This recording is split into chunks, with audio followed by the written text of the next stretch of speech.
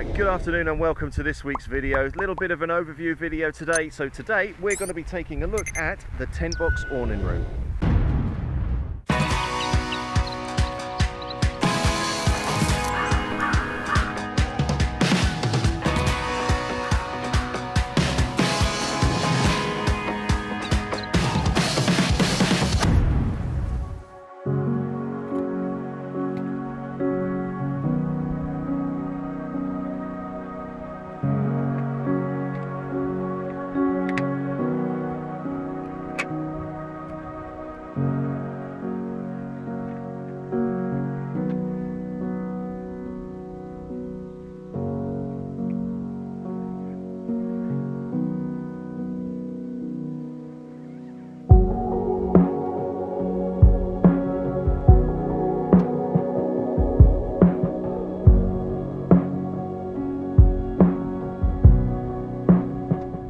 So there's two sizes of the TENTBOX Awning Room. The first is the small, which is for cars up to 1.7 metres, and that retails at £345. And the second is the large, which is for cars up to 2.2 metres, and that retails at £395. So it is quite a big investment. So a bit of a hack for the guy lines that come with the awning. So to make these fully adjustable, we need to do a rolling hitch. So we're going to feed that line through the peg, bring that up, and then on your working end you want about 20 centimetres, and then just feed that around the line twice, making that nice and tight, and then over the line, feed it through, and then pulling that nice and tight, cinching it up.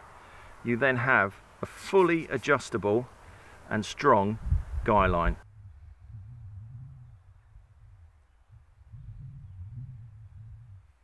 So the bag itself is a really durable bag. It's not the sort of bag that's going to fall apart after using it 2 times.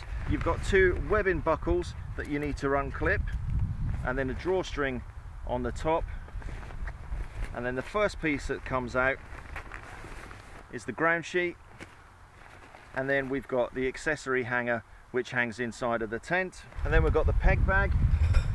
And now let's get the awning room out.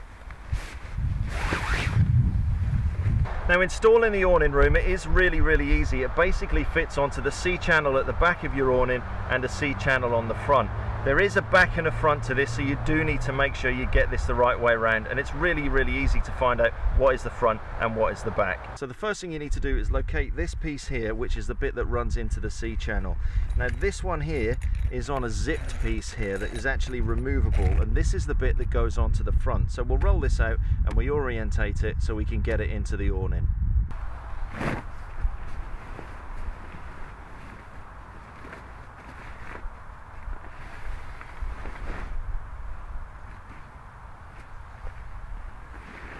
First thing we're going to do is remove this piece completely, and there's 2 sides to this piece. So you've got a shiny side and then you've got the matte side. So we're going to run this through the C-channel up here. So the next thing you need to do is locate the C-channel on the underside of your awning here, which starts here. So we're going to feed from this side going that way.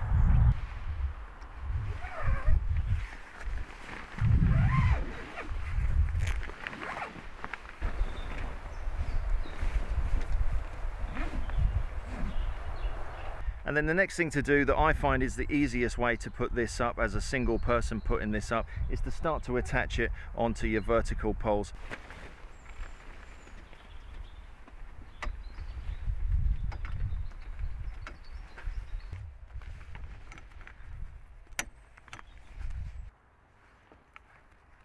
And then all you need to do is connect this zip.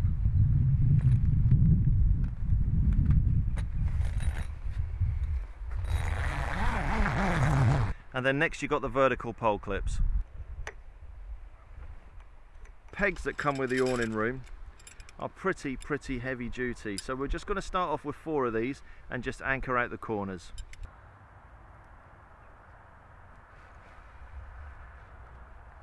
So these ones I find a little bit tricky to get in because you need to get behind the wheel, especially on my car, to actually draw these in. But what you can do is just put the peg in and then just adjust the webbing to get it tight.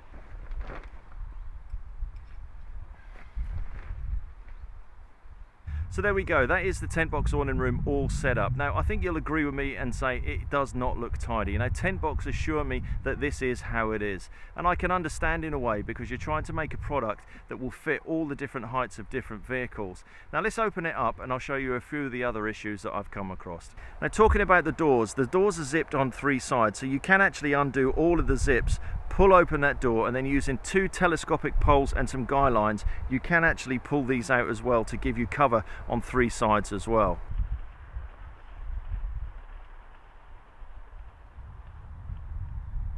So before we put the floor in, I just want to show you this part here. So this floor edge in here, so this has got the bottom part of your zips for your mosquito net and your door, and you've also got your little pull-outs here as well to tie into the floor to make this a little bit secure. Now I don't need to use this because of the height, so this needs to be tucked underneath.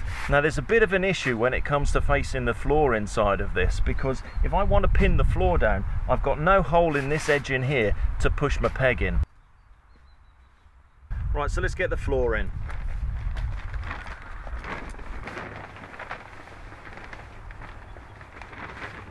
So as you can see, these parts of the floor are stopping me from putting a peg through the ground sheet into the floor here.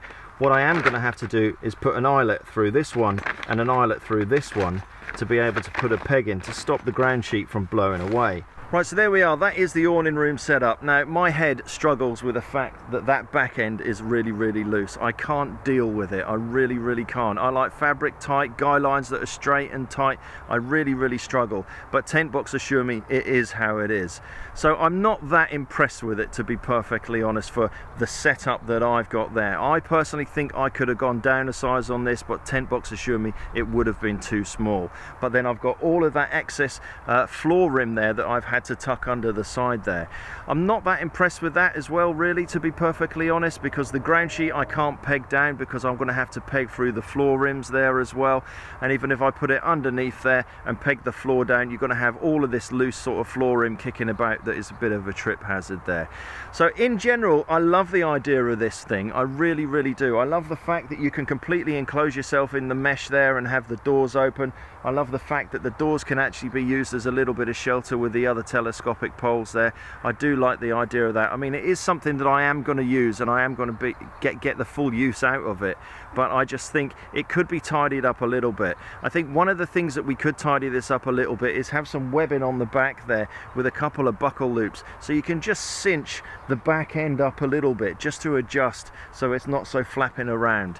But hey ho, it is what it is. We've got it, we're going to use it, and let's enjoy the TENTBOX awning room. And then once you're in the awning room, you can still access inside of the car with this zip that's here.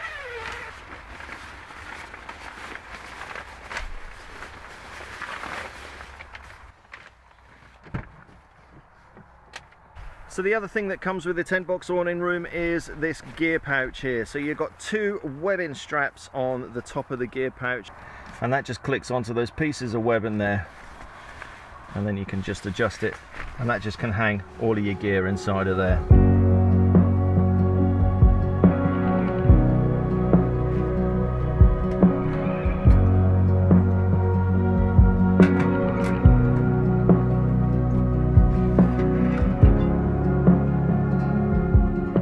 Right, so there we go, that is the TENTBOX awning room all set up on my Isuzu D-Max. If you've got any idea of how I can make this look a little bit more tidier, please do let me know in the comments below, and also share some pictures of your setup as well. It is an absolute fantastic little bit of kit, but I just think it just needs a few more adjustment bits here and there just to make it fit all the different vehicles that it's supposed to fit a little bit more tidier. It is a really great room, and it just does open up so many more opportunities for your camping. You can hide yourself away if the weather's really bad, or on a night like tonight when the insects are out, you can just shut the doors and hide yourself away. It does also give you another option for another bedroom if you've got some little ones inside there as well.